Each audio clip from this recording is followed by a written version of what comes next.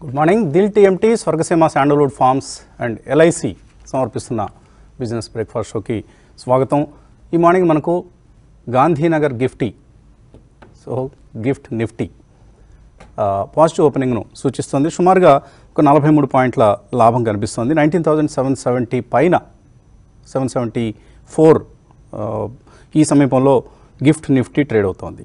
So నిన్న Nifty futures 19,730 కాబట్టి మనకు ఒక 34 పాయింట్ల గ్యాప్ అప్ అనేది కనిపిస్తుంది. లాస్ట్ నైట్ యుఎస్ మార్కెట్స్లో కూడా లాభాలు చోటు చేసుకున్నాయి, లాభాలతో ముగిశాయి. సాఫ్ట్ ల్యాండింగ్ నిన్న మార్నింగ్ మనం మాట్లాడుకున్నాం. సాఫ్ట్ ల్యాండింగ్ అంటే ఏమిటో. సో ఆ సాఫ్ట్ ల్యాండింగే ఇంకా ఇప్పటికీ కూడా ఒక ప్రైమరీ డ్రైవర్గా పనిచేస్తుంది. Nasdaq as usual out perform చేసింది. అక్కడ AI boom, AI ఉత్పాతం అనకూడదేమో, ఉత్పాతం negative word అవుతుంది. ఏఐ ప్రభంజనం కొనసాగుతోంది. సో ఎన్విడియా లాంటి స్టాక్స్ ఈ ఏఐ ప్రభంజనంలో మరింతగా ముందుకు పైకి దూసుకు వెళ్తూ ఉన్నాయి. సో ఇప్పుడు అందరూ ఊహిస్తున్నది ఏంటంటే ఆర్టిఫిషియల్ ఇంటెలిజెన్స్ లేదా ఏఐ అనేది ఒక ఎనేబులరే, కానీ ఇది అవరోధం కాదు. ఐటీ పరిశ్రమకు కావచ్చు, ఓవరాల్గా మానవాళికి ఏఐ అనేది ఒక చక్కటి టూల్గా మారబోతోంది అనేది అందరూ ఊహిస్తున్న అంశం. మనం గత చాలా కాలంగా ఈ అంశం గురించి మాట్లాడుకుంటూనే వస్తున్నాం. సో యూఎస్లో ఇప్పుడు స్మాల్ క్యాప్ టెక్ స్టాక్స్లో కూడా ర్యాలీలు మొదలయ్యాయి. రసెల్ 2000 నిన్న స్ట్రాంగ్గా క్లోజ్ అయింది. ఇక మన నిఫ్టీ 19,800 దిశగా వెళ్తోంది. నిన్న మార్నింగ్ కూడా మనం బులిష్గా మాట్లాడుకున్నాం, ఆఫ్ కోర్స్ మండే రోజు. అండ్ ఇప్పుడు 20K దిశగా ఇక మరొక 1.4% దూరంలో మాత్రమే ఉంది నిఫ్టీ 20,000 మార్కు దిశగా సాగేందుకు. సో నిన్న లోయెస్ట్ ఎఫ్ఐఐ బయింగ్ చూసాం మనం ఈ మధ్యకాలంలో, 73 కోట్లే. డిఐఎస్ కూడా ఏదో 50 కోట్లు 60 కోట్లు. సో అసలు వాళ్ళ పాత్ర లేదంటే వాళ్ళు నిన్న సెల్ చేయలేదు, అది సరిపోయింది మార్కెట్ పెరగడానికి. సో నిన్న నిఫ్టీ ఎంత ఉధృతంగా పెరిగిందో మనకు చూసాం. ముఖ్యంగా బ్యాంక్ నిఫ్టీనే నిన్న నిఫ్టీని ముందుకు తీసుకెళ్ళిందని చెప్పాలి. సో ఒక liquidity in large cap stocks అనేది కంటిన్యూ అవుతోంది. నిన్న హెచ్డిఎఫ్సి బ్యాంక్ లీడ్ చేసింది ర్యాలీని. ఇలాగా బ్యాంక్ ఒక్కసారిగా కాన్ఫరెన్స్ కాల్ నిర్వహించింది నిన్న. సో అందులో మేనేజ్మెంట్ చాలా అగ్రెసివ్ కామెంట్ చేసింది. సో రిజల్ట్స్ వచ్చిన తర్వాత డొమెస్టిక్ రిటైల్ అడ్వాన్సెస్ గురించి, అలాగే ఓవరాల్గా ఫ్యూచర్ ప్లాన్స్ గురించి కాన్ఫరెన్స్ కాల్ నిర్వహించింది రిజల్ట్ తర్వాత. సో రిజల్ట్ చాలా ఉత్సాహాన్ని ఇచ్చింది నిన్న హెచ్డిఎఫ్సి బ్యాంక్ కౌంటర్లో. LTI Mindtree on the other side కొంత వీక్ రిజల్ట్ అనౌన్స్ చేసింది. Tata LXI mixed result announce చేసింది. ఓవరాల్గా రిజల్ట్ సీజన్ అనేది నెగిటివ్ సర్ప్రైజ్ ఏమీ లేవు. ఊహించిన దానికంటే మేబీ చిన్న మిస్సులు మాత్రమే కనిపిస్తున్నాయి మనకు కొన్ని కౌంటర్స్లో. కొన్నిట్లోనేమో హెచ్డిఎఫ్సి బ్యాంక్ ఫర్ ఇన్స్టాన్స్ మంచి రిజల్ట్ మార్కెట్ ఆశించింది, దాన్ని కంపెనీ ప్రకటించింది కూడా. అలాగే ఇతర కౌంటర్స్లో, ఇతర కంపెనీల్లో కూడా మనం ఆ ట్రెండ్ అనేది మనం గమనిస్తూ ఉన్నాం. అండ్ మరొక పెద్ద ఎక్విజిషన్ డీల్ నేను చూసాము. షీలా ఫోమ్ 2,150 crores తన ప్రత్యర్థి కంపెనీ కుర్లాన్ వాల్యుయేషన్ ఇది. ఆ వాల్యుయేషన్లో 95% కొనేస్తోంది షీలా ఫోమ్. సో ఇటువంటి ఒక ఎక్సూబరెంట్ ఎకనామిక్ ట్రెండ్లో మనం ఉన్నాం. సో ఆ ఎకనామిక్ ట్రెండ్ని మనం అర్థం చేసుకోలేకపోతే మార్కెట్స్లో మనుగడ సాగించలేం. సో ఇప్పుడు హెచ్డిఎఫ్సి బ్యాంక్ రిజల్ట్ తర్వాత, కాన్ఫరెన్స్ కాల్ తర్వాత ఇవాళ పేపర్స్ అన్నిట్లో ఏమొచ్చింది, HDFC bank now 7th largest lender in the world. మన దేశంలో కాదు, ప్రపంచంలోనే 7వ అతిపెద్ద లెండింగ్ కంపెనీగా ఆవిర్భవించింది. After JP Morgan, bank of America, industry and commerce bank of China, agricultural bank of China, wells Fargo, HSBC holdings, వీటి సరసన మన బ్యాంక్ నిలుస్తోంది HDFC bank. It was suppose to be SBI some time back. ఇప్పుడు మనకి HDFC bank ఆ అవతారాన్ని దాల్చింది. So ఒక leading economy దిశగా మనం ప్రపంచంలోనే ఎదుగుతున్న సమయం ఇది. ఈ సమయంలో మనం ఏం చేయాలి? నిన్న అనుకున్నట్లుగా 10 కోట్ల రూపాయల పోర్ట్ఫోలియోలకి వారసులం కాగలగాలి. సో దానికి ఇక్కడ నుంచి మనం బాటలు వేసుకోవాలి. సో బ్యాంక్ నిఫ్టీ నిన్న afternoon Reliance industry HDFC bank result వచ్చిన తర్వాత మనకు అప్ మూవ్ అనేది స్టార్ట్ అయ్యి మార్కెట్ని లీడ్ చేసింది. వెంటనే 45,000 పైన 45,450 సమీపంలో బ్యాంక్ నిఫ్టీ క్లోజ్ అయింది. ఇక బహుశా 46,000, ఆ తర్వాత 48-50K ఇలా వస్తాయనుకోండి ఎప్పటికప్పుడు కొత్త రికార్డులు.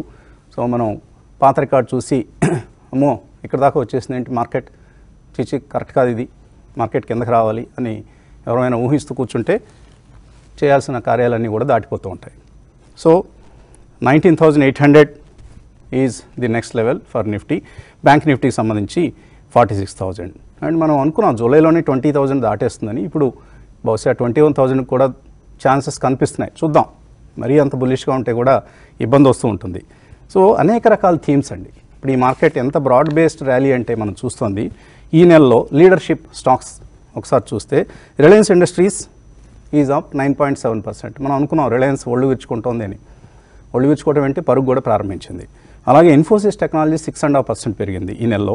TCS 5.7%. And state bank of India ఇప్పటిదాకా పెర్ఫామ్ చేయని బ్యాంక్ 5% పెరిగింది ఈ నెలలో. Bajaj finance 5%, ITC 4.6%, ICICI bank 3.6%. And now HDFC bank పరిస్థితి ఏంటి? -1.3% ఈ నెలలో. ఎందుకంటే ఈ మెర్జర్కి సంబంధించిన గందరగోళం అంతా కంప్లీట్ అయ్యి ఇక్కడి నుంచి హెచ్డిఎఫ్సి బ్యాంక్ ఆ బ్యాటర్ని పుచ్చుకుంటుంది ఈ రిలే పరుగులో. సో ఇప్పుడు హెచ్డిఎఫ్సి బ్యాంక్ తన పాత్ర తాను పోషిస్తే ఇక మార్కెట్కి చెప్పాల్సింది చేయాల్సిందే ఉంటుంది. ఒకటే దిశ, northward Disha. And 52-week highs ఏంటి అవి చూసుకుంటూ ఉంటే మనకు కొద్దిగా భయపడాలా అవసరం లేదా ఏం చేయాలనేది అర్థమవుతుంది. మొత్తంగా 287 స్టాక్స్ 52-week హైస్ దిశగా అక్కడికి వచ్చాయి. మనం అది గతంలో చాలాసార్లు అనుకున్నాం. 500 దాటిన దగ్గర నుంచి కొంచెం జంక్ మొదలు కావాలి. అక్కడ మనం ట్రేడింగ్ ప్రాఫిట్స్ బుక్ చేసుకోవాలి. అప్పుడు కూడా పోర్ట్ఫోలియోలు అమ్మేసుకోమని కాదు, ట్రేడింగ్ ప్రాఫిట్స్ ఏమైనా ఉంటాయి మీ శాటిలైట్ పోర్ట్ఫోలియోస్ ఏవైతే ఉంటాయో వాటిల్లో ప్రాఫిట్స్ బుక్ చేసుకోవాలి. అండ్ ఏ గ్రూప్లో 105 స్టాక్స్, బి గ్రూప్లో 87 స్టాక్స్, మొత్తం ఎంత అయ్యాయి? 192 స్టాక్స్. ఇక మిగతా చిన్న చిన్న స్టాక్స్ ఉంటాయి కదా, జెడ్ గ్రూప్, టీ గ్రూప్, ఎం గ్రూప్, ఇలాంటివన్నీ వాటిలో ఓన్లీ 95 స్టాక్సే 52-week హైస్ దగ్గర ఉన్నాయి. దాన్ని బట్టి అర్థం చేసుకోవచ్చు ఈ ర్యాలీ క్వాలిటీ ఎటువంటిదని. ఒక మంచి క్వాలిటీ ర్యాలీ అనేది మార్కెట్స్లో చూస్తున్నాం. చెత్తని పెంచడం లేదు మార్కెట్, ఇంకా ఆ స్థితికి రాలేదు. వస్తుంది, ఒక స్థితి దాటిన తర్వాత ఈ ఫోమో ఫ్యాక్టర్ వచ్చేస్తుంది రిటైల్ ఇన్వెస్టర్స్లో. అప్పుడు మనం ఈ జంక్ స్టాక్స్ అన్నీ ఎగబడి పెరుగుతాయి. వాటికి ఎలాగో మనం దూరంగా ఉంటాం కాబట్టి మనకేం ఇబ్బంది లేదు. అండ్ క్వాలిటీ స్టాక్స్ మాత్రం ఎప్పటికప్పుడు మనం పోర్ట్ఫోలియోస్లో యాడ్ చేసుకుంటూ ముందుకు వెళ్దాం. స్టాక్ స్పెసిఫిక్ యాక్షన్ ఏంటనేది కుటుంబరావు గారితో మాట్లాడిన తర్వాత డిస్కస్ చేద్దాం. కుటుంబరావు గారు, ఈ మార్నింగ్ కూడా మనకు నిన్నటి లాభాల తర్వాత ఒక మంచి గ్యాప్ అప్ ఓపెనింగ్ కనిపిస్తోంది. 19,774 ఇది గిఫ్ట్ నిఫ్టీ పరిస్థితి. ఎలా ఉంటుంది అనుకుంటున్నారు ఈ మంగళవారం ట్రేడింగ్? నిన్న కూడా చెప్పడం జరిగిందండి, మార్కెట్ కన్సాలిడేషన్ మూడ్ లో ఉండి అప్వర్డ్ బయాస్ తోటే ఉంటుంది. ఎందుకంటే అండర్ టోన్ చాలా బులిష్ గా ఉంది కాబట్టి. అండ్ 20,000 కాల్స్ పైలప్ అయి ఉన్నాయని చెప్పేసి మనం నిన్నే కాషన్ కూడా చేసాం. కాబట్టి ఏదో మార్కెట్ పెరిగింది కదా అని అన్నెసరీ హైయర్ లెవెల్స్ లో షార్ట్ చేయొద్దు అని చెప్పేసి అనమాట. అది కాషన్ కూడా చెప్పడం జరిగింది. అయితే clearly market in line with expectations, in line with underline యాక్టివిటీనే move అవుతుంది. ఇవాళ కూడా చూస్తే కనుక ఫ్రమ్ ఆప్షన్ సైడ్ 19,600 దగ్గర మాక్సిమం పెయిన్ పాయింట్ ఉంది. అంటే బోత్ కాల్స్ పుట్స్ కూడా అక్కడ పైలప్ అయి ఉన్నాయి. ఆ తర్వాత కనుక మనం చూస్తే కనుక కాల్స్ ఎక్కడ పైలప్ అయి ఉన్నాయంటే కనుక 20,000 దగ్గరే ఉన్నాయి. అండ్ ఇంట్రెస్టింగ్ ఏంటంటే కొన్ని 20,100 దగ్గర కూడా పైలప్ అవుతున్నాయి, 20,500 దగ్గర కూడా పైలప్ అవుతున్నాయి. అంటే మేబీ మంత్లీ ఆప్షన్స్ లో 20,500 రీచ్ అవుతుందా లేదా అనేది లేకపోయినా కూడా యాజ్ ఆఫ్ నౌ కొంత అయితే అక్కడ ఆప్షన్ యాక్టివిటీ జరగటం అయితే మనం చూస్తున్నాం. అదే విధంగా పుట్స్ చూస్తే కనుక 19,600 దగ్గర అండ్ 19,500 దగ్గరే బాగా అక్యుములేట్ అయి ఉన్నాయి. కాబట్టి అది మేజర్ సపోర్ట్ జోన్ అవుతుంది. అంత దగ్గరలో అంత సపోర్ట్ జోన్ అయినప్పుడు అనమాట మార్కెట్స్ 19,600 పైన ఉన్నంత సేపు ఏమాత్రం భయపడాల్సిన అవసరం అయితే అసలు లేదు అని చెప్పేసి అని చెప్తాను. అయితే బట్ ఎప్పటికప్పుడు అనమాట సడన్ స్పీడ్ బ్రేకర్స్ కానీ నెగిటివ్ సర్ప్రైజెస్ కానీ ప్రిపేర్డ్ అయి ఉండాలని చెప్పేసి రిపీటెడ్ గా మనం చెప్తున్నాం కూడా అనమాట. ట్రైలింగ్ స్టాప్ లాస్ పెట్టుకోండి, ప్రాఫిట్స్ ప్రొటెక్ట్ చేసుకోండి అని చెప్పేసాను. బట్ మార్కెట్ లో చూస్తున్నాం సెక్టార్ స్పెసిఫిక్ యాక్షన్ మారుతోంది, స్టాక్ స్పెసిఫిక్ యాక్షన్ మారుతోంది, కొత్త స్టాక్స్ పార్టిసిపేషన్ లోకి వస్తున్నాయి. ఈవెన్ లార్జ్ క్యాప్ స్టాక్స్ లో కూడా అనమాట కొత్త అనమాట టోటల్లీ చేంజెస్ క్లియర్ గా కనిపిస్తున్నాయి మనకి. కాబట్టి నేను అనుకోవటం మాత్రం మార్కెట్ లో అన్నెసరీగా అనమాట పెరిగిందని చెప్పేసి షార్ట్ చేయటం అవాయిడ్ చేయాలి. రెండోది కొత్త స్టాక్స్ అంటే ఫండమెంటల్స్ లేని స్టాక్స్ ఏవైతే వాల్యూమ్స్ వస్తాయో వాటిల్లో మాత్రం జాగ్రత్తగా ఉండాలి, అవాయిడ్ కూడా చేయాలి అని చెప్పేసి అని అంటాను. అయితే లార్జ్ క్యాప్స్ లో డెలివరీ పర్సంటేజ్ ఎక్కడైంది ఇంత హయ్యర్ లెవెల్స్ లో కూడా చూస్తే కనుక Bharati motor, Indian hotels, sun pharma, SBI life, Cipla వీటిలో హై డెలివరీ పర్సంటేజ్ అవుతున్నాయి. ఇంట్రెస్టింగ్ ఫ్యాక్టర్ ఏంటంటే సన్ ఫార్మా ఎంత డెలివరీ పర్సంటేజ్ అవుతుందంటే maybe after very long period అనమాట, కన్సాలిడేషన్ ఓవర్ 3 years అట్లా చూస్తే కనుక sun pharma looks all set for 1200 or 1300 అనమాట నెక్స్ట్ ఫ్యూ మంత్స్ లో వెళ్ళే సూచనలు అయితే క్లియర్లీ కనిపిస్తుంది అనమాట. ఎనీవే లార్జెస్ట్ మార్కెట్ క్యాప్ ఉన్న ఫార్మా స్టాక్ అది, it may lead from front కూడా. అయితే స్పెక్యులేటివ్ లాంగ్స్ కూడా ఇందులో బిల్డ్ అవుతున్నాయని చూస్తే కనుక Ashok Leyland, G entertainment, Gujarat gas, Bosch, Trent and latest గా ఎస్బీఐ, హిందూసింధ్ లో కూడా అనమాట. హిందూసింధ్ బ్యాంక్ వాళ్ళ రిజల్ట్స్ కూడా ఉన్నాయి, కేర్ఫుల్ గా చూడాలి. నిన్న స్పెక్యులేటివ్ లాంగ్స్ కూడా బాగా బిల్డ్ అయినాయి కాబట్టి రిజల్ట్ లో ఏమాత్రం కొంచెం బిలో ఎక్స్పెక్టేషన్స్ ఉన్నా కూడా ప్రాఫిట్ బుకింగ్ రావచ్చు. బట్ అందరూ ఎక్స్పెక్టేషన్స్ హిందూసింధ్ బ్యాంక్ గుడ్ రిజల్ట్ ఇస్తుందని చెప్పేసి. ఎక్కడ లాంగ్స్ స్పెక్యులేటివ్ లాంగ్స్ అన్వైండ్ అవుతున్నాయి అనేది చూస్తే కనుక కాస్త టీసీఎస్ ప్రాఫిట్ బుకింగ్ వచ్చింది higher levels, ONGC, ఎంఎండ్ఎం, Eicher Motors, Bajaj auto ఇవన్నీ కూడా అనమాట కొంచెం అన్వైండింగ్ అయితే అయింది పొజిషన్స్. ఫ్రెష్ గా షార్ట్స్ ఏమన్నా ఇంత బుల్లిష్ మార్కెట్ లో అవుతున్నాయి అంటే అవుతున్నాయి కొన్ని స్టాక్స్ లో. ఏది Bandhan bank, AU bank, Titan, HAL, Ramco cement, Cummins India వీటిలోనమాట. కొన్నింటిలో షార్ట్ కవరింగ్ కూడా అయ్యి బ్యాన్ నుంచి కూడా బయటికి రావటం చూసాం, హిందుస్థాన్ కాపర్ లాంటి స్టాక్ లోనమాట. అయితే ఆర్బిఎల్ బ్యాంక్ లో కూడా షార్ట్ కవరింగ్ బాగా కనిపించింది, దానివల్ల లార్జ్ మూవ్ నిన్న రావటం కూడా చూసాం అనమాట. అండ్ రిలయన్స్ లో కూడా షార్ట్ కవరింగ్ కనిపించింది. నిన్న మార్నింగ్ కూడా మనం చెప్పాం one of the simplest trade before demerger అనమాట, రిలయన్స్ కొనుక్కుంటే డబ్బులు వస్తాయి అని చెప్పేసి. నిన్న అనదర్ 2% పెరగటం కూడా చూసాం అనమాట, అంత లార్జ్ క్యాప్ స్టాక్ కూడా. అయితే బ్లాక్ డీల్స్ అవుతున్నాయి అంటే లార్జ్ క్యాప్ స్టాక్స్ లో కూడా బ్లాక్ డీల్స్ బాగా అవుతున్నాయి. కాస్త జిందాల్ సాలో అయింది, అమర్ రాజాలో అయింది, ఇటు అనదర్ కపుల్ ఆఫ్ స్టాక్స్ లో కూడా అనమాట బ్లాక్ డీల్స్ చూస్తున్నాం. అయితే దానివల్ల స్టాక్ ప్రైజెస్ ఏమైనా ఇంపాక్ట్ అయ్యి అంటే పెద్దగా ఇంపాక్ట్ కాలేదన్నమాట. అయితే ఇండివిజువల్ స్టాక్స్ లో చూస్తున్నాం కొత్త స్టాక్స్ తెర మీదకి వచ్చినాయి నిన్న మళ్ళా అనమాట. ఏది స్టెర్లింగ్ విల్సన్ సోలార్ మొన్న రిజల్ట్స్ వచ్చినప్పుడు వీక్ గా ఉండింది అనమాట. As of now it is under Reliance group, అది గుర్తుంచుకోవాలి ఎందుకంటే షాపూర్ జిపాలజీ గ్రూప్ అమ్మేశారు దీన్ని. అయితే ఈ స్టాక్ నిన్న 15 to 16% జంప్ వచ్చింది వాల్యూమ్స్ తోటి. ఏమన్నా కొత్త ప్లే ఉందా అని చెప్పేసాను. అండ్ రూట్ మొబైల్ నిన్న ఏదైతే కనుక యూరోపియన్ కంపెనీ ఎక్విజిషన్ అనౌన్స్ చేసిందో చేయగానే 8-9% పడిపోవటం కూడా మనం చూసాం, ఎందుకంటే ఆఫర్ ప్రైస్ తక్కువ ఉండొచ్చు అని చెప్పేసాను అనమాట. అండ్ ఏ ప్రైస్ అయితే కొన్నారో ఆ ప్రైస్ అనమాట. అండ్ అదర్ స్టాక్స్ లో చూస్తే కనుక రామ్కో సిస్టమ్స్, లేటెంట్ వ్యూ, చాలా రోజుల తర్వాత లేటెంట్ వ్యూలో 6% మూవ్ కూడా రావటం చూసాం. అండ్ మీడియా స్టాక్స్ లో తిరిగి ఇంట్రెస్ట్ వస్తా టీవీ టుడేలో కూడా అనమాట మంచి ఇంట్రెస్టింగ్ యాక్టివిటీ కనిపిస్తుంది. కొన్ని కన్సాలిడేట్ అయి పెరుగుతున్న స్టాక్స్ అబ్జర్వ్ చేయమని మనం చెప్పిన నెల్కాస్ట్ కూడా అనమాట నిన్న దాదాపు 9% to 10% జంప్ అవటం చూసాం మనం. కాబట్టి స్టాక్స్ లో ఎక్కడైతే ఫండమెంటల్స్ ఉన్నాయో ఆ స్టాక్స్ అయితే డెఫినెట్లీ మూవ్ అవుతాయి. అయితే ఇప్పుడు బ్యాంక్ నిఫ్టీ పార్టిసిపేషన్ వచ్చింది తిరిగి, అది క్లియర్ గా వెరీ పాజిటివ్ ఫర్ మార్కెట్స్ అని చెప్పేసి అని అంటాను. ఎందుకంటే నిన్న ఆఫ్టర్ లాంగ్ టైం అనమాట అక్రాస్ ద బోర్డ్ మన బ్యాంక్ నిఫ్టీలో చూస్తే లార్జ్ క్యాప్ స్టాక్స్ అనమాట, లైక్ హెచ్డిఎఫ్సి బ్యాంక్ కానీ, కోటక్ కానీ, ఐసిఐసిఐ బ్యాంక్ కానీ, యాక్సిస్ కానీ, హిందూసింధ్ కానీ, every stock Hess gone up by 1% to 2% to 2.5% అనమాట. ఫెడరల్ బ్యాంక్ కూడా నిన్న చెప్పాం టాప్ పిక్ అని, అది కూడా నిన్న 2.5% పైన పెరగటం చూసాం అనమాట. And state bank after long consolidation 600 పైకి మూవ్ చేసింది. మేబీ నేను అనుకోవటం state bank is also on route to 675 to 685 in next few weeks, maybe as quickly as 3 to 4 weeks reach అయ్యే సూచనలు కూడా కనిపిస్తున్నాయి. స్టే ఇన్వెస్టర్ అంటాను మార్కెట్ లో. గ్లోబల్ క్యూస్ పెద్దగా నెగిటివ్ అయితే లేవు. ఓన్లీ థింగ్ అక్కడ కూడా ఫియర్స్ ఏదైతే ఉన్నాయో అనమాట అవి కూడా స్లోలీ డిసిపేట్ అవుతున్నాయి. దట్ ఏదైతే మార్కెట్స్ అనమాట డిస్కౌంట్ చేసి ఇందాక ఓపెనింగ్ రిమార్క్స్ లో మీరు చెప్పినట్టు అనమాట ఏ పుష్ అవనండి ఏదైనా అవనేయండి 22లో పోయిన నష్టాలన్నీ కూడా పూడ్చుకుని ఇంకా 20% 30% పైన టెక్ స్టాక్స్ అన్ని కూడా పెరగటం మనం చూసాం అక్కడ. లైక్ సపోజ్ సింపుల్ ఎన్విడియానే ఉంది, actually it last more than 50% in 22. అదే మళ్ళా 23లో 250% పెరిగింది స్టాక్ అనమాట క్లోజ్ దగ్గర నుంచి. అంటే ఎంత డ్రమాటిక్ గెయిన్స్ అక్కడ వస్తున్నాయి అనేది చూడాలి. ఆ నాస్డాక్ గెయిన్స్, ఆ టెక్ స్టాక్స్ గెయిన్స్ మన దగ్గర కూడా ఖచ్చితంగా టెక్ స్టాక్స్ పైన స్పిల్ ఓవర్ ఎఫెక్ట్ ఉంటుంది. వన్ ఇంట్రెస్టింగ్ ఫ్యాక్ట్ అండి, నిన్న ఎల్టీఐ మైన్ ట్రీ కూడా రిజల్ట్స్ వచ్చినాయి. దాదాపు ఇప్పుడు హెచ్సిఎల్ టెక్ వచ్చి, టీసీఎస్ వచ్చి, ఒక ఇన్ఫోసిస్ ఒక్కటి మిగిలింది, విప్రో వచ్చేసి రిజల్ట్స్ ఇవన్నీ కూడా చూస్తే అన్నిట్లో ఒక కామన్ థీమ్ ఉంది కమెంటరీలో.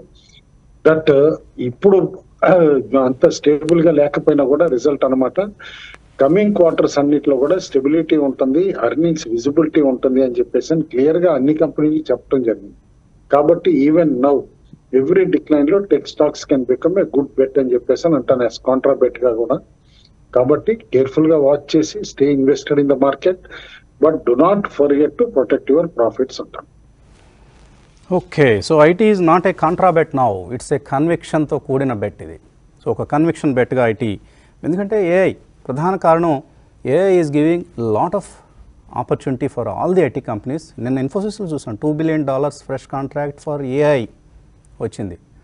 $2 billion, ఒకప్పుడు అంత టర్నోవర్ లేని కంపెనీలు ఇవి. అటువంటి ఒక ఆర్డర్ సైజే $2 billion వచ్చింది అంటే that shows the strength of అన్ని ఐటీ కంపెనీలు కూడా. ఆర్డర్ బుక్ పటిష్టంగా చాలా బలంగా కనిపిస్తుంది. సో టీసీఎస్ రిజల్ట్ కొద్దిగా వీక్గా ఉన్నా కూడా $10 billion ఆర్డర్ బుక్ ప్రకటించింది. ఎల్టీఐ మైన్ ట్రీది అదే పరిస్థితి. రేపు రాబోయే ఐటీ కంపెనీ రిజల్ట్స్ అన్నీ కూడా ఇంక్లూడింగ్ ఇన్ఫోసిస్ ఆ విధంగానే మనకు వస్తాయి.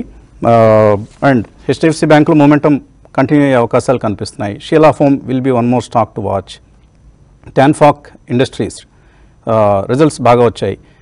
Infosys of course order win కారణంగా ఇవాళ యాక్టివ్గా ట్రేడ్ అయ్యే అవకాశం ఉంది. Land mark cars Q1 update నెగిటివ్గా ఉంది. టాటా ఎల్క్సీ మిక్స్డ్ రిజల్ట్స్ వచ్చాయి, మూమెంటం స్లో అయింది, ఎలా రియాక్ట్ అవుతుందో చూద్దాం. Mankind pharma API import cost తగ్గాయని వార్తలతో బహుశా ఇవాళ పాజిటివ్గా ట్రేడ్ కాబోతోంది. ఐజీఎల్ స్మార్ట్ మీటర్ మ్యానుఫ్యాక్చరింగ్ మొదలెట్టింది. ఆర్పిఐపి ఇన్ఫ్రా కొత్త ఆర్డర్ వచ్చింది. పాలీక్యాబ్ రిజల్ట్స్ ఉన్నాయి ఈరోజు. ఇక మైక్రో ఫైనాన్స్ కంపెనీలకు సంబంధించి ఎంఎఫ్ఎస్ఎల్ ఒక పాజిటివ్ రిపోర్ట్ ఇచ్చింది. సో దాని ప్రభావం బహుశా ఇవాళ ఫ్యూజన్ మైక్రో, క్రెడిట్ యాక్సెస్ గ్రామీణ బ్యాంక్, స్పందన స్ఫూర్తి ఇటువంటి కౌంటర్స్ మీద ఉండబోతోంది. సో ఇలా చాలా స్టాక్ స్పెసిఫిక్ యాక్షన్ మనం ఇవాళ చూడబోతున్నాం, in addition to the index moments. Break. Dil TMT, Swargaseema sandalwood forms and LIC సమర్పిస్తున్న బిజినెస్ బ్రేక్ఫాస్ట్ షోకి పునఃస్వాగతం. సో ప్రసాద్ గారు, బిగ్ గన్స్ ఫైరింగ్ కూడా మొదలైంది ఇప్పుడు. హెచ్డిఎఫ్సి బ్యాంక్, అలాగే నిన్న డాక్టర్ రెడ్డీస్ ల్యాబ్స్, విప్రో లాంటి స్టాక్స్లో కూడా డెలివరీ బేస్డ్ బయింగ్ అనేది మనం గమనించాం. సో ఒక లార్జ్ క్యాప్స్లో బయింగ్ రావటం అనేది ఇండిసెస్ పరంగా మంచి పరిణామంగా చూసుకోవచ్చు. సో మీరు ఏ విధంగా చూస్తున్నారు? అంటే యాక్చువల్గా మీరు చెప్పిందే చూస్తున్నాం, కాకపోతే ఓన్లీ ఇంటర్ప్రిటేషన్ కొద్దిగా డిఫరెంట్గా ఉంటుందండి. బిగ్ స్టాక్స్లో ఇన్వెస్ట్మెంట్ ఎప్పుడైనా స్టార్ట్ అయింది అంటే మీనింగ్ ఏంటంటే హెల్త్ ఆఫ్ ద ఎకానమీ మీద ఏమో నమ్మకం షేక్ అవటం లేదు, కానీ కంపెనీలో మిడ్ సైజ్ ఉన్న కంపెనీలోంచి మనీ కనుక మూవ్ అవటం మొదలు పెడితే ఒక 10 మిడ్ క్యాప్ స్టాక్స్లోంచి మూవ్ అయిన మనీ ఒక లార్జ్ క్యాప్ స్టాక్స్లో 2% పెరగడానికి ఉపయోగపడుతుంది. అంటే ఏం జరుగుతుందంటే 10 మిడ్ క్యాప్ స్టాక్స్లోంచి బయటకు వచ్చే డబ్బు మిడ్ క్యాప్ స్టాక్స్ విపరీతంగా కిందకి నెట్టేయడానికి అవకాశం ఉంది. నేను ఎందుకు ఈ కాషన్ చెప్పాల్సి వస్తుందంటే ఓవరాల్గా మనకు మార్చి నుంచి ఇప్పుడు దాకా చూస్తే, జూలై వరకు చూస్తే, మార్చ్ రిజల్ట్స్ వచ్చినప్పటి నుంచి బ్రహ్మాండమైన రికవరీ వచ్చింది. మీరు ఆల్రెడీ మా ఓపెనింగ్ రిమార్క్స్లో చెప్పారు, అది అందరూ ఆహ్వానించదగ్గ పరిణామం. అంటే 15 to 18% వరకు మార్కెట్లో ఇండెక్స్లు పెరిగితే ప్రాఫిట్లు ఎంత పెరిగాయని చూస్తుంటే ఇప్పుడు దాకా వస్తున్న రిజల్ట్స్ ట్రెండ్ చూస్తే ఓన్లీ 6% పెరిగినాయండి. అది కూడా అన్నీ కలిపి యావరేజ్గా లాస్ వచ్చినవి కూడా కలిపి చూస్తే only 4.79 or 5% is what profits are growing up. అంటే 15 to 18% ఏమో మార్కెట్లో రేట్లు పెరిగితే దానికి క్యాష్అప్ చేయాల్సిన ప్రాఫిట్లు ఏమో 5% పెరుగుతుందంటే రెండింటి మధ్య డైకాటమీ. ఇది సస్టైన్ అవుతుందా అంటే యూజువల్గా అవకాశాలు తక్కువ. ఎప్పుడైతే అవకాశాలు తక్కువ కనపడతాయో కొద్దిగా గొప్ప తెలివైన ఇన్వెస్టర్లు కానివ్వండి, ఫోర్స్ రైట్ కానీ కొద్దిగా గొప్ప క్యాలిక్యులేషన్ సరిగ్గా ఉన్న వాళ్ళు ఏం చేస్తారంటే ఆ మిడ్ క్యాప్స్లో వచ్చిన ప్రాఫిట్ని బుక్ చేసుకుని ఆ మనీని లార్జ్ క్యాప్లోకి పెడతారు. ఎందుకంటే large caps are meant for preservation. పైగా మనం అనుకున్నట్లుగా ఇన్ఫోటెక్ కానీ ఇండస్ట్రీలో, కంప్యూటర్ సాఫ్ట్వేర్ ఇండస్ట్రీలో అన్నీ కూడా హెడ్విండ్స్ మూలంగా బాగా తగ్గి పడిపోయి ఉన్నాయి. హెచ్డిఎఫ్సి పడిపోయింది, రిలయన్స్లోనేమో హిడెన్ గ్రోత్ కనపడుతుంది కాబట్టి వాటిలోకి మూవ్ అవుతుంది. So is it a good sign? It's a good sign for index, but is it a good sign for normal retail investors who watch your program? It is a caution time, because ఇక నుంచి మళ్ళీ విపరీతమైన లాభాలు వస్తాయి, ప్రతి mid cap స్టాక్స్లో పెరుగుతూనే పోతాయి, ఆకాశాన్ని ముద్దాడుతాయి అనుకునే ఆలోచనలకు దూరంగా ఉండాలి. ఇందులో కొన్ని పాజిటివ్ ఫ్యాక్టర్స్, అంటే నెగిటివ్గా ఉండి మార్కెట్లోంచి బయటకు వెళ్ళిపోవక్కర్లేదు, కాషన్ ఉండమని. ఎందుకంటే ఇండియాలో ఇప్పుడు స్టార్ట్ అయిన క్యాపెక్స్ సైకిల్ ఎంత స్ట్రాంగ్గా ఉందంటే ఎక్స్టర్నల్ కమర్షియల్ బారోయింగ్స్ మామూలుగా అయితే డాలర్ పెరుగుతుంది, రూపాయి పడిపోతుందని భయపడటం ఒకటి. దానిలో బారో చేస్తే కనుక ప్రస్తుతానికి ఇంట్రెస్ట్ రేట్ తక్కువ కనపడిన 5% ఉండి మనకి 9% ఉన్నా కానీ దానిలో బారో చేస్తే ఫారిన్ కరెన్సీ ఫ్లక్చుయేషన్లో దెబ్బతింటామని భయపడే వాళ్ళంతా కూడా ఆ భయాల్ని వదిలిపెట్టి రాబోయే రోజుల్లో ఖచ్చితంగా రూపాయి స్ట్రాంగ్ అవుతుందనే గట్టి నమ్మకంతో ఎక్స్టర్నల్ కమర్షియల్ బారోయింగ్స్ విపరీతంగా తీసుకోవడం మొదలుపెట్టారు. అది కూడా ఎంత క్యాపెక్స్ సైకిల్కి. నిజానికి తీసుకున్న డబ్బుల్లో 75% ఏమో క్యాపిటల్ ఎక్విప్మెంట్ కోసం ఖర్చు పెడుతున్నారు, ఓన్లీ 25% పాత రీస్ట్రక్చరింగ్ ఆఫ్ ద లోన్స్ ఖర్చు పెడుతున్నారు. ఇలా ఎప్పుడైతే సైకిల్ స్టార్ట్ అవుతుందో వసంత్ గారు, యూజువల్గా 1 క్వార్టర్ కానీ 2 క్వార్టర్స్ కానీ ల్యాగ్ ఉంటుంది. క్యాపెక్స్ సైకిల్ ఇవాళ స్టార్ట్ అయిపోతే 1 క్వార్టర్ తర్వాత అన్ని ఇండస్ట్రీస్లో కూడా సిగ్నిఫికెంట్ ప్రోగ్రెస్ కనపడుతుంది. అంటే వాళ్ళు మొదలుపెట్టినటువంటి ఎక్స్పాన్షన్స్ అన్ని ఈల్డ్ అవడానికి కొద్ది టైం పడుతుంది. So long term prospects are very bright. But mid టర్మ్లో మాత్రం మీరు కుటుంబరావు గారు చెప్పినట్లుగా మిడ్ క్యాప్ స్టాక్స్లో ఎందులో అయితే మీరు మంచి లాభాల్లో ఉన్నారో మీరు అనుకున్న అంచనా ధరలు కనుక వస్తే ఇంత కూడా హెజిటేషన్ లేకుండా ప్రాఫిట్ బుక్ చేసుకుని వాటిని లార్జ్ క్యాప్లో హెచ్డిఎఫ్సి బ్యాంకు, ఇన్ఫోసిస్ ఇంకా రిజల్ట్స్ అనుకోండి, టీసీఎస్, విప్రో, రిలయన్స్ ఇలాంటి కంపెనీలు ఇన్వెస్ట్ చేసుకోవడం అనేది according to me it's a wise process. అలా కాకుండా ఇంకా మిడ్ క్యాప్లో ఉంటాను, మా బ్రోకర్ డీలర్ని అడుగుతాను ఇంకా పెరుగుద్ది అంటే వాడు పెరుగుద్దని చెప్పాడు కాబట్టి ఉంచుకుంటాను అంటే మీ గొయ్యి మీరే తవ్వుకున్నట్టు. సో అకార్డింగ్ టు మీ అది కష్టం. పైగా పర్టికులర్గా మిడ్ క్యాప్ స్టాక్స్ ఉన్న ఐటీ సెక్టర్లో మాత్రం జాగ్రత్తగా ఉండాలి. ఎందుకంటే అందరూ చెప్తుంది ఏంటంటే లార్జ్ డీల్స్ రావడం తేలిగ్గానే ఉంటుంది, సస్టైన్ అవుతుంది, కానీ చాలా చిన్న డీల్స్ అంటే స్మాల్ సైజ్ డీల్స్ మాత్రం 30 లేదా 10 మిలియన్ కన్నా తక్కువ ఉండే డీల్స్ విన్ అవడం చాలా కష్టంగా ఉందని ఐటీ కంపెనీస్ అన్నీ చెప్తున్నాయి. సో కాబట్టి టెక్నాలజీ సెక్టర్లో కూడా మిడ్ క్యాప్ స్టాక్స్లో ఇన్వెస్ట్ చేయబోయే ముందు 1-10 సార్లు ఆలోచించుకోవాల్సిన సమయం. అదే లార్జ్ క్యాప్ స్టాక్స్లో మాత్రం భయపడకుండా పెట్టుకోవచ్చు. So my word of caution is just be careful, keep booking profits and stay hopeful, but don't stay two greedy. విపరీతంగా పెరిగిపోతున్న ఆశలు మాత్రం ఖచ్చితంగా తగ్గించుకోవడం మంచిది. ఓకే, సో ప్రసాద్ గారు జాగ్రత్తగా ఉంటున్నారు. సరే రాజేంద్ర గారు, ఏమిటి ఇవాళ మంగళవారం ట్రేడింగ్ ఏ విధంగా కొనసాగించాలి? ఈరోజు ఫినిటీ ఎక్స్పైరీ ఉంది వసంత్ గారు. సో నిన్న మనం చూసాం, నేను ఉదయం కూడా అనుకున్నాం ఎప్పుడైతే 19,567 పైన క్లోజ్ అయిందో ప్రాబ్లీ నిన్న 700 దాకా కూడా వెళ్ళటం చూసాం. So this is what is expected after 7 or 8 days consultation తర్వాత. So upper side support points అనేది క్లియర్లీ మనం అప్ సైడ్ మూవ్ అవటం చూస్తున్నాం. So 19,567 would become support now. Almost నిన్నట్లో కూడా అదే ఉంది. అండ్ ప్రీవియస్ స్వింగ్ హై ఏదైతే రెసిస్టెన్స్ పాయింట్ ఉందో that will become a support now. So all in all probably 100-120 points పడితేనే one should start buying. And second price point is little far 19,221. So as long as 19,200 పైన ఉన్నంత కాలం by on dips గానే మనం చెప్తాం. Because technically Uncharted zone లో Nifty ఉంది కాబట్టి targets కూడా సికలాజికలీ ఐ థింక్ ఎవ్రీవన్ నోస్ 20,000, 20,500 అనేది next levels people will talk. And I think bank నిఫ్టీలో నిన్న వెరీ బిగ్ మూవ్ రావటం చూసాం. Definitely it's a good thing. Only thing ఏంటంటే 45,655 ప్రీవియస్ టాప్ ఏదైతే ఉందో దానిపైన క్లోజ్ అవుట్ అయ్యే వరకు వెయిట్ చేయాలి. ఎందుకంటే ఇక్కడ కొంటాం 45,500 దగ్గర ఆర్ 45,650 దగ్గర కొంటాం కూడా ఆల్మోస్ట్ ఈక్వల్. సో 100 పాయింట్స్ పైన బ్రేక్అవుట్ వచ్చినా కొంటేనే కొద్దిగా కంఫర్ట్ జోన్ ఎక్కువ ఉంటుంది బ్యాంక్ నిఫ్టీలో. Then I think stop loss would become 45,450 and we all know next level 46 or 46,500 దాకా వెళ్ళటం చూసాం. సో నేను క్లియర్లీ నిఫ్టీ కాంపోనెంట్స్ మనం చూస్తే కనుక it's because of banking, we all know. And I think దాంతో పాటు we have seen pharma and IT ఏవైతే all these days under performance are కొద్దిగా సైడ్ వేస్ గా ఉన్నాయో వాటిల్లో కూడా మంచి బయింగ్ రావటం చూసాం. ఇన్ఫాక్ట్ బిగ్ బాయ్ రిలయన్స్ కూడా ఐ థింక్ ర్యాలీ కంటిన్యూ అవుతుంది స్టిల్. సో ప్రాబ్లీ స్ప్లిట్ అయ్యి జియో వచ్చే వరకు కూడా రిలయన్స్ లో ర్యాలీ కొనసాగే ఛాన్స్ ఉంటుంది. దాని తర్వాత it might react to positive, I mean negatively అని చెప్పుకోవచ్చు. అండ్ నేను అండర్ పర్ఫార్మ్ చేసిన వాటిల్లో public sector enterprise like ONGC కొద్దిగా అండర్ పర్ఫార్మ్ చేసింది.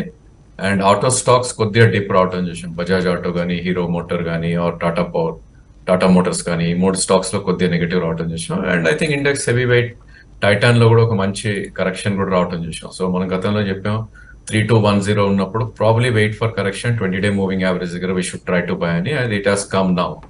సో ఆల్రెడీ 3210 నుంచి కరెక్ట్ అవుతూ 3033 రావటం చూసాం Titan. So medium term investors ఎవరైతే ఉంటారో they should start buying. So 3030 నుంచి 2940 వరకు one should try to buy Titan. I think next 3 to 4 months లో probably again 7 to 8 or 10% return వచ్చే ఛాన్స్ మనకు కనిపిస్తుంది. అండ్ క్యాష్ సెగ్మెంట్ లో I think new stocks are started emerging again. So నా ఉద్దేశంలో ప్రికామ్ 20 నేను Venky's out of blue suddenly 15% పెరగటం చూసాం. వీకెస్ట్ గా ట్రేడ్ అవుతున్న స్టాక్ రియాలిటీలో ఐబీ రియాలిటీ 10% పెరగటం చూసాం. అదేవిధంగా రామ్కి ప్రీవియస్ స్టాప్ రావటం చూసాం. ఐ థింక్ ప్రాబ్లీ ఈ లెవెల్స్ లో కొద్దిగా ప్రాఫిట్ బుకింగ్ అనేది చేసుకోవచ్చు రామ్కి, because 370 to 450 with in 5 days రావటం చూసాం. సో ఇలాంటి మూవ్ తర్వాత కొద్ది కన్సాలిడేషన్కి వెళ్ళే ఛాన్సెస్ ఉంటుంది. అండ్ స్టాక్స్ చాలా కేర్ఫుల్ గా ఉండాలని ఆల్వేస్ చెప్తాం, డోంట్ చేజ్ అని. నేను మనం చూసాం సింగిల్ డేలో డేటామాటిక్స్ 20% పడుతుంది చూసాం. అండ్ ప్రాబ్లీ ఆ స్టాక్ చూస్తే కనుక 20% పెరటాకి టుక్ ఆల్మోస్ట్ 1 month అండ్ సింగిల్ డేలో పడింది. సో ఇలాంటి సర్ప్రైజెస్ మనకు ఉంటాయి, ఎందుకంటే స్టాక్స్ చాలా మటుకు డబల్ కూడా అవటం చూసాం with in 2-3 months. For instance డేటామాటిక్స్ 286 ఏప్రిల్లో ఉన్న స్టాక్ 678 నిన్నటి హై ఇన్ఫాక్ట్ చూస్తే కనుక. సో విత్ ఇన్ 4 months ఇంత పెరిగినాక ఇట్లాంటి సర్ప్రైజెస్, నెగటివ్ సర్ప్రైజ్ ఉంటాయి కాబట్టి వాటిల్లో we should be careful. In fact results reaction తోటి Menon has come down. So Menon bearing, so అది మనం 130, 132 దగ్గర వి ట్రాక్డ్ అండ్ 148 దాకా వెళ్ళటం చూసాం. No I think it's available at decent price 132 దగ్గర. సో ఆ స్టాక్ ని 3 months to 6 months వ్యూ ఉన్న బిట్వీన్ 132 అండ్ ప్రాబ్లీ 126 మధ్యలో అక్యుములేట్ చేసుకోవచ్చు for a return of 8 to 10% అని నా suggestion. Okay, Reliance is one stock to watch. ఎందుకంటే Jio financial services సంబంధించిన రికార్డ్ డేట్ 20వ తేదీన ఉంది. సో 19th రేపటితో F&O కాంట్రాక్ట్స్ ఏవైతే ఉన్నాయో అవి ఎక్స్పైర్ అవుతాయి రిలయన్స్ ఇండస్ట్రీస్ సంబంధించి. ఫైనాన్షియల్ సర్వీసెస్ షేర్లు ఎవరికి వస్తాయి? 20వ తేదీ క్లోజింగ్ సమయానికి ఎవరికైతే రిలయన్స్ షేర్లు ఉంటాయో వాళ్ళందరికీ కూడా Jio financial services shares allot అవుతాయి. కాబట్టి ఈ 2 రోజులు మనం రిలయన్స్ మూమెంట్స్ చాలా చాలా ఇంట్రెస్టింగ్గా ఉంటాయి. ఏ విధంగా Jio financial services X date Reliance trade ఉంటుందో గమనించడం కూడా చాలా ఆసక్తిదాయకం. 19,764 కనిపిస్తోంది ఈ సమయంలో pre open ట్రేడ్లో Nifty. So positive opening, ఎలా ఇండివిజువల్ స్టాక్స్లో మూమెంట్స్ ఉంటాయో చూడటం కూడా చాలా ఆసక్తి కలుపుతోంది ఈ ఉదయం. చిన్న బ్రేక్ తీసుకుని వచ్చేద్దాం. 19,787 ఈ లెవెల్ దగ్గర మనకు pre open Nifty level close అయింది. సో ఒక మంచి ఓపెనింగ్ చూడబోతున్నాం. ఇక కాలర్స్ మెయిలర్స్ వెయిట్ చేస్తున్నారు. ముందుగా ఒక కాలర్ని తీస్తున్నాం. హలో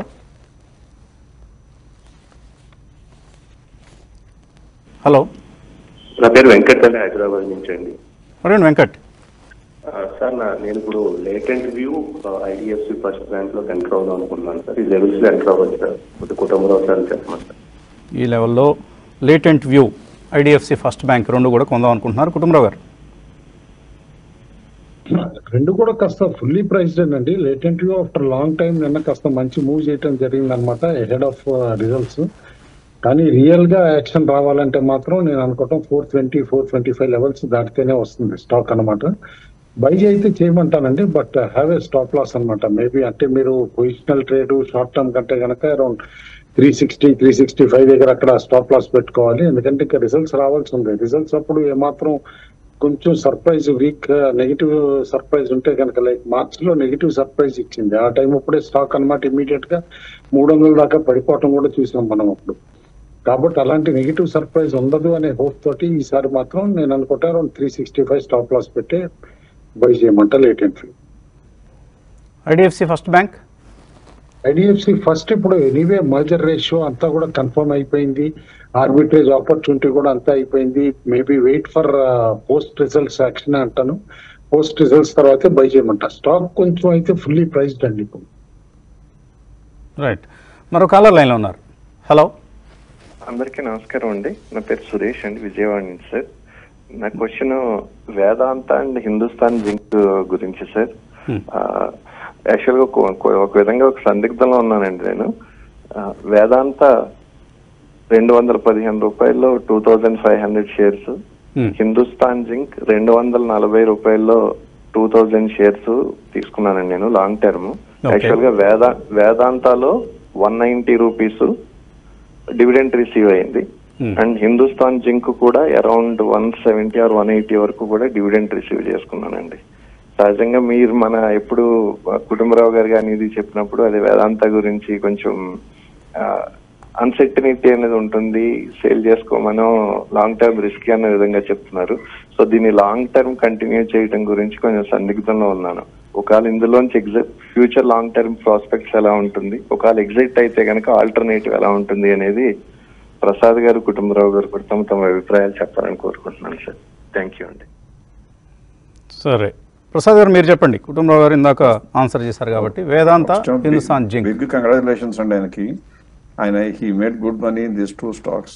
ఇక్కడ ఒకటి హిస్టారికల్ గా చెప్పాలి, ఆయన చెప్తుంది ఏంటంటే పర్స్పెక్టివ్ లాంగ్ టర్మ్ లో ఉంచుకోవడానికి అడ్వైజబుల్ లా మీరు కాషన్ చెప్తున్నారు కదా అంటారు. అంటే ఇలా వచ్చే ప్రశ్న లాంగ్ టర్మ్ వాళ్ళకి చూడటానికి నేను స్టడీ చేశాను అనమాట. అందులో వేదాంతంలో కనుక మీరు 2000 నుంచి మొదలు పెడితే ఏదైనా ఒక సంవత్సరంలో కొనుక్కుని 20 ఏళ్ళలో 10 ఏళ్ళలో పడేసి ఉంచితే బాగా లాభాలు వస్తాయని చూస్తే మాక్సిమం వచ్చింది కాంపౌండ్ యాన్యువల్ గ్రోత్ రేట్ చూస్తే 20% అండి. కొన్నిసార్లు నెగిటివ్ కూడా వచ్చింది. ఎక్కువ సార్లు సింగిల్ డిజిట్ లోనే రిటర్న్స్ వస్తున్నాయి. So Vedanta is definitely not eligible to be held for a long term for wealth creation. That is conviction, question లేదు అక్కడ. లేకపోతే వాళ్ళు ఉంచుకోవాలా అక్కర్లేదా అంటే ప్రస్తుతం అయితే మాత్రం సైకిల్ మనకి మెటల్స్ మనందరికీ తెలుసు కొద్దిగా గొప్ప సబ్జ్యూట్ ట్రెండ్ ఉంటుంది. ఇంటర్నేషనల్ గా అన్ని ప్రైసెస్ కూడా తగ్గుతున్న టైంలో ఇలా మెటల్స్ లో ఉన్న వేదాంతాన్ని ఇంకా ఇప్పుడు హోల్డ్ చేసుకోవడం అంటే ఏంటంటే మిగతా ఉన్న వాటిలో వచ్చే ఆపర్చునిటీ మిస్ చేసుకోవడానికి ఇష్టపడటం. కాబట్టి నా లెక్క ప్రకారం ఈ should definitely come out of Vedanta without hesitation and then move in to the other stocks. అలాగే హిందుస్థాన్ జింక్ అయితే మాత్రం అది కూడా అంతే. అది యాక్చువల్గా చూస్తే మార్జిన్స్ మెయింటైన్ చేసుకుంటున్న కంపెనీ. వేదాంతంలో తగ్గిపోతున్నాయి, హిందుస్థాన్ జింక్ లో కొద్ది గొప్ప ఉన్నాయి. ఈ రెండింటిలో డివిడెండ్ ఎక్కువ రావడానికి, హిందుస్థాన్ జింక్ లో డివిడెండ్ ఎక్కువ రావడానికి కారణం గవర్నమెంట్ చెయ్యి మెలిపెట్టి మరీ డివిడెండ్ ఇప్పిస్తుంది కాబట్టి ఎక్కువ డివిడెండ్ వచ్చింది తప్పితే అదర్వైజ్ అంతంత డివిడెండ్స్ వచ్చి మీకు లాభం రావడానికి అవకాశం ఉండదు. రెండింటిలోంచి బయటికి రావాలి. ఇప్పుడు మనం ఇప్పుడే చెప్పడం జరిగింది, మీ రిమార్క్స్ లో కుటుంబరావు గారు అందరం చెప్తున్నాం. HDFC bank is looking great. యాక్చువల్గా 29% ఎంతో స్కోప్ ఉందని ఇంకా పెరగడానికి రిజల్ట్స్ వచ్చిన తర్వాత. TCS is looking good, Wipro is looking good. ఇలా వచ్చే కంపెనీల్లో ఈ దానిలో వచ్చిన దానిలో లార్జ్ క్యాప్ లోనే ఐటీ సెక్టర్ లో పెట్టుకున్నా కూడా according to me he will make much more money then this 2 companies. Okay, మరో కలర్ లైన్ లో ఉన్నారు. Hello hello good morning sir. Morning అండి. సార్ నా దగ్గర జుబిలెంట్ ఇంగ్రీవియా 140 షేర్స్ ఉన్నాయి 690లో, అండ్ క్యామ్స్ 3000 లో ఒక 50 షేర్స్ ఉన్నాయి సార్. ఇవి 1.5 years హోల్డ్ చేస్తున్నాను. ఓకే, సో వీటిని నేను ఎగ్జిట్ అవ్వమంటారా లేదంటే ర్యాలీస్ వస్తే ర్యాలీస్ లో ఎగ్జిట్ అవ్వమంటారా అంటే యావరేజ్ చేయమంటారా? ఒకసారి టెక్నికల్ గా రాజేంద్ర గారిని కనుక్కోవాలని. ఓకే, జుబిలెంట్ ఇంగ్రీవియా రాజేంద్ర గారు. And cams one of the weakest stock లో ఉన్నారండి ఆయన. సో స్టాక్ మనం చూస్తే వి ఆల్ నో 838 నుంచి కంటిన్యూస్లీ డౌన్వర్డ్ వచ్చింది. అఫ్ కోర్స్ పుల్ బ్యాక్స్ వచ్చినా కూడా సస్టైన్ అవ్వట్లేదు. So every time 200 moving average పైకి వెళ్ళటం, అక్కడ నుంచి ఇమీడియట్ సెల్లింగ్ రావటం చూసాం. ఆ కోలో 476 దాకా మనం వెళ్ళటం చూసాం. కరెంట్లీ 412 ఉంది. నా సజెషన్ అయితే ప్రాబ్లీ ఇక్కడ you should have stop loss అండి. Stop loss is little far. So 380 కింద స్టాప్ లాస్ పెట్టుకోవచ్చు. అండ్ దాని తర్వాత ఒకవేళ 420 బ్రేక్ అయిందంటే కనుక 540 దాకా కూడా వెళ్ళే ఛాన్స్ ఉంది. అక్కడ you should try to exit. And cams, BSc, NSDL, NSDL ఇంకా రాలేదు. ఇవన్నీ కూడా we all know actually Covid టైంలో టాప్ అవుట్ అయిపోయినాక they are moving totally side ways with downward bias అని చెప్పుకోవచ్చు. ఈవెన్ క్యామ్స్ కూడా 2450, 2500 దగ్గర there is a great resistance. Of course 2026, 2000 దగ్గర ఒక కీ సపోర్ట్ ఉంది. ఇక్కడ అమ్మాల్సిన అవసరం అయితే కనపట్లేదు. బట్ డెఫినెట్ గా 2690 వస్తే కనుక ఈ should try to cell. So ఇక్కడ నుంచి 2 స్టాక్స్ లో కూడా డౌన్వర్డ్ రిస్క్ అనేది కొద్దిగా తక్కువనే ఉంది. బట్ పుల్ బ్యాక్స్ లో 2 కూడా ఎగ్జిట్ అయ్యే కైండ్ ఆఫ్ స్టాక్స్. సో 3 ప్రధాన ఇండెక్స్లు నిఫ్టీ, సెన్సెక్స్, బ్యాంక్ నిఫ్టీ 3 కూడా రికార్డ్ హైస్ దగ్గర, కొత్త హైస్ దగ్గర ఓపెన్ అయ్యాయి. 19,788 ఇది నిఫ్టీ వాల్యూ. బ్యాంక్ నిఫ్టీ 45,750, అలాగే సెన్సెక్స్ 66,906. సో ఒక పాజిటివ్ ఓపెనింగ్ చూస్తున్నాం మనం. మిడ్ క్యాప్ ఇండెక్స్ కూడా 0.23% లాభంతో ప్రారంభమైంది. 1847 ఇది లాభాలతో ఓపెన్ అయిన స్టాక్స్ సంఖ్య. 370 స్టాక్స్ నష్టాలతో ఓపెన్ అయ్యాయి. So positive opening. Eicher Motors ఫ్లాట్గా ఓపెన్ అయింది. అలాగే అమర్ రాజా, ఇందులో ఒక బ్లాక్ డీల్ జరిగింది. 4.67% నెగిటివ్గా మనకు ఓపెన్ కావడం చూస్తున్నాం అమర్ రాజా batteries. So and July futures సంబంధించి మనం 19,730 చూస్తున్నామా ఈ సమయంలో? No, it's okay, it's a different number. So 19,800 సమీపంలో మనకు నిఫ్టీ ఈ సమయంలో కనిపిస్తుంది. రాజేంద్ర గారు. I think again, Bank Nifty is this thing and new high దగ్గర రావటం చూసిన supporting market definitely which is anticipated కూడా ఎందుకంటే నిన్నటి బిగ్ మూవ్ తర్వాత probably that will start short calling అనే కాన్సెప్ట్ కూడా ఉంటుంది కాబట్టి so I would advice to stay put అండి ఇక్కడైతే బై అయితే I don't suggest but profits ఏమైనా ఉంటే కనుక definitely one should try to take some so that's how we go ఎందుకంటే టాప్ లో కొద్దిగా అమ్మటం ఇట్స్ ఎ గుడ్ ఐడియా నా ఉద్దేశంలో So whenever there is a good opportunity, probably money opportunity కోసం we should keep in bank and in section. Okay delta Corp వరుస నష్టాల తర్వాత లాభాలతో ప్రారంభమైంది. షీలా ఫోమ్ ఈ స్టాక్ ఇవాళ మనం మాట్లాడుకున్నాం. కుర్లాన్ని ఎక్వైర్ చేయబోతోంది. 9% పెరిగింది షీలా ఫోమ్. సో ప్రత్యర్థి కంపెనీని 95% దాదాపుగా పూర్తిగా స్వాధీనం చేసుకోబోతోంది. ఇది షీలా ఫోమ్ సంబంధించి కాంపిటీషన్ని ఎలిమినేట్ చేస్తున్న మూవ్. సో అందుకని స్టాక్లో ఒక స్ట్రాంగ్ మూవ్ చూస్తున్నాం మనం. 2.72 లక్షల కోట్ల షేర్లు చేతులు మారాయి. Almost 16% of equity Amar రాజాలో. So ఈ స్టాక్ డౌన్. అలాగే టాటా ఎలక్సీ 2.7% డౌన్. రిజల్ట్ రియాక్షన్ నెగిటివ్గా ఉంది. 7,503. హుతమాకి ఇండియా 273 పాయింట్స్ హుతమాకి ఇండియా కూడా పాజిటివ్గా మనకు ప్రారంభం కావడం చూస్తున్నాం. సో ఒక positive opening but stock specific action అనేది కంటిన్యూ అవుతోంది. నా స్క్రీన్లో కొద్దిగా ఇంటర్నెట్ ప్రాబ్లం కనిపిస్తుంది. ఇక్కడ నెట్ కనెక్టివిటీ పోయింది. సో ఎనీవే మెయిల్స్ తీసుకుందాం. 651 మారిందండి black deal Amar Raja. Okay right. And even Bikaji foods కూడా న్యూ హై దగ్గర బ్లాక్ డీల్ అయిందండి. అరౌండ్ 70,000 షేర్స్ అయింది 447 దగ్గర. Very good. Okay right. Data మ్యాటిక్స్ నిన్న తగ్గింది, ఈరోజు మళ్ళీ రికవర్ అయ్యే ప్రయత్నంలో ఉంది. 8% అప్. సో క్వాలిటీ స్టాక్స్లో బాగా ఫాల్ వచ్చినప్పుడు తప్పనిసరిగా బయింగ్ వస్తుంది. అది బుల్ మార్కెట్ లక్షణం. అది వైభవ్ గ్లోబల్ 7% అప్. సో 353 దగ్గర మనకు వైభవ్ గ్లోబల్ కనిపిస్తుంది. సో ఈ స్టాక్ ఒకప్పుడు బుల్ మార్కెట్స్లోనే ఈ స్టాక్లో మనం మూవ్స్ చూస్తూ ఉంటాం, అది కూడా గమనించాలి. HDFC bank is now almost 1,700 rupees.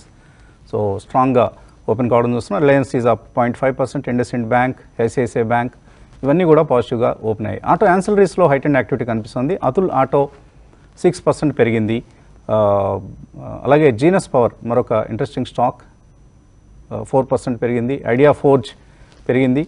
అలాగే ఐడియా ఫోర్జ్ ఆల్మోస్ట్ 3% లాభం చూస్తూ ఉన్నాం. ఓకే మెయిల్స్లో రాజేష్ మెయిల్ పంపించారు. ఆయన రికో ఆటో ఈ స్టాక్ కొనాలనుకుంటున్నారు. ₹1,00,000 ఇన్వెస్ట్ చేద్దాం అనుకుంటున్నారు. కుటుంబరావు రికో ఆటో ఎలా ఉంది? గొప్ప చాయిస్ అయితే కాదని అంటానండి. ఎందుకంటే ఈ ఆటో యాన్సిలరీ స్పేస్ లో వేరే చాయిస్ ఇంకా చాలా బాగుంది అనమాట. అందుకని చెప్పేసి నన్ను అడిగితే మాత్రం రీకో ఆటో కంటే కూడా వేరే చాయిస్ చూసుకోమంటాను. స్టాక్ యాక్చువల్ గా ఏంటంటే మరీ లార్జ్ ఇది కాకపోయినా కూడా కొంచెం కమాడిటైజ్డ్ ప్రొడక్ట్స్ చేస్తుంది ఆటో పార్ట్స్ లో అనమాట. రీప్లేస్మెంట్ మార్కెట్ కి దానికి అంతేగాని ఓఈఎం మ్యానుఫ్యాక్చరర్ గా కాబట్టి ఏంటంటే మార్జిన్స్ బాగా తక్కువ ఈ రీప్లేస్మెంట్ మార్కెట్ కి సప్లై చేసే ఆటో పార్ట్స్ మ్యానుఫ్యాక్చరర్స్ అందరికి. లైక్ రీకో ఆటోది కూడా ఓన్లీ 2.5% మార్జిన్స్. కాబట్టి స్టాక్ ఇప్పుడు ఓన్లీ వాల్యూమ్ గేమ్ లో 105 అక్కడ ఉంది 52 వీక్ హైక్ దగ్గరగా. బట్ డెఫినెట్లీ దీనికంటే బెటర్ స్టాక్ చూస్ చేసుకోమని అంట. ఓకే గర్వారే టెక్నికల్స్ గురించి అడుగుతున్నారు వెంకట్రావు. గర్వారే టెక్నికల్ హోల్డ్ చేస్తున్నారట, ఇంకా యాడ్ చేసుకోవచ్చా ఈ స్టాక్ని?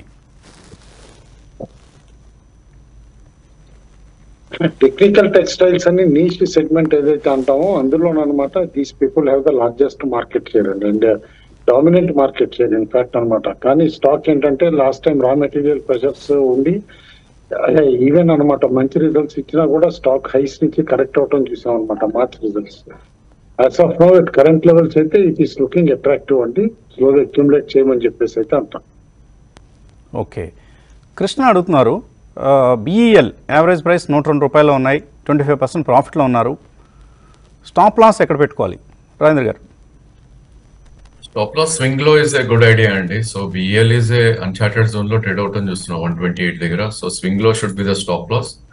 స్వింగ్ లో ఇస్ కరెంట్లీ అరౌండ్ 118. సో ₹10 కింద స్టాప్ లాస్ ఉంది. I think that's where one should try to exit trading bet కింద.